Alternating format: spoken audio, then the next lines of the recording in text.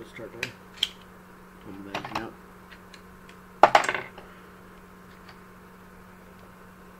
Empty. I was watching Safe Arms review, and he had tritium night sights that kind of glow in the dark, so you get a good sight picture. Well, when the tritium fell out, he got his wife's nail polish. I have a Cobra firearms, and as you can see, they're just basic black, big, bulky sights. And my wife used to wear hot pink nail polish, so I figured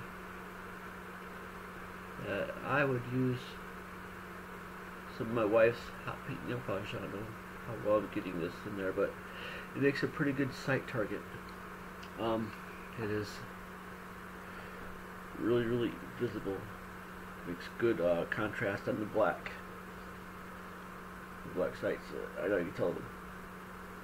But yeah, I just wanted to say that I did the same thing you did, except for I didn't have tritium.